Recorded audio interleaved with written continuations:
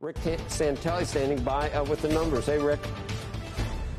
Hello, Joe. And this is a biggie because the employment cost index for the second quarter, well, it's running pretty hot. Our last read at up 1.4 was the all-time high going back to 96 record keeping. It moderated by 1/10. It's up 1.3, which is interesting. That's a tenth better than expected, but it's a tenth lower than the rearview mirror, which up till now has not been revised. The employment cost index has been on a steady increase. Of course, that's salary benefits.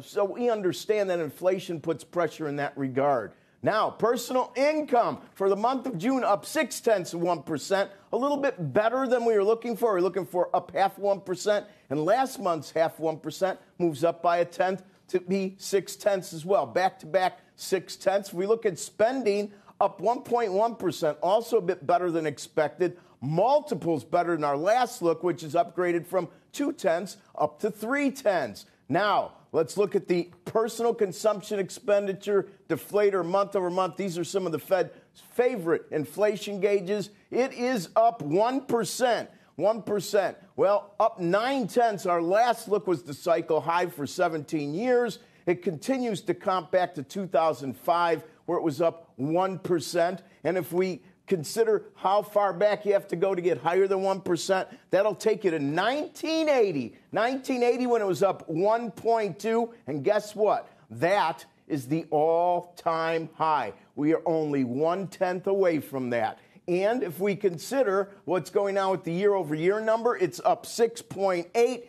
6.8 is another new fresh high. That takes us back to 1982 when it was up 6.9. Let's look at the core deflator month over month. That's up 0.6. That equals our current high mark, and that was in April of 21. So we go back up to it, and that is the highest level in 21 years outside the fact that that was April, so equaling April. And finally, the last look is the year-over-year core deflator, Joe. That's up 4.8. The high water mark there was 5.3 in February of 22, so we did ease off just a bit.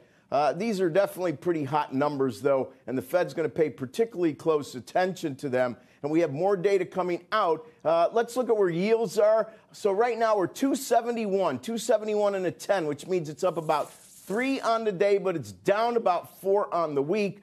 We do see that rates are up across the curve on the day and pretty much down in terms of the week. But as we start to float higher, we need to pay very close attention, especially right around that psychological 2 3/4 level. Back to you.